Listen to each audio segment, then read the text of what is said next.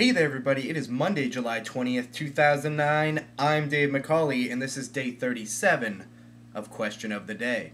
Today's question is, have you ever had a dream that seems so real, like so unbelievably real, that when you woke up, you were very disappointed to find out that it wasn't?